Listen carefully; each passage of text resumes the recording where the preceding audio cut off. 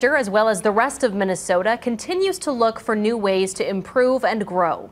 Tonight, Governor Tim Walz is headed down under on a trade mission, but so is Rochester's economic development agency, Destination Medical Center. Our Olivia Pronzinski spoke with the executive director today about the goal of the mission. She's live in the studio tonight. Olivia, why is DMC taking along, and what could this trip bring for Rochester?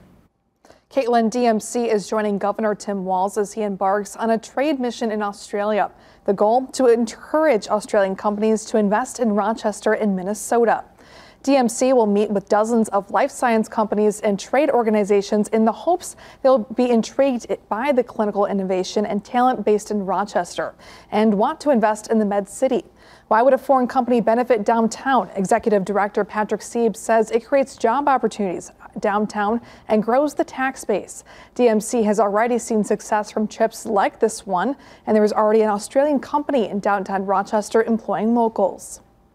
We're telling the Minnesota story, and I'm specifically telling the Rochester story.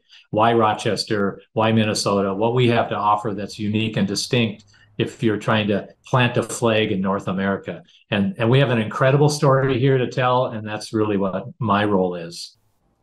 According to Sieb, foreign companies usually invest in the East and West Coast, not realizing that it is much cheaper to invest in places like Rochester. DMC set out on its journey tonight. Live in the studio, Olivia Pronzinski, KTTC News.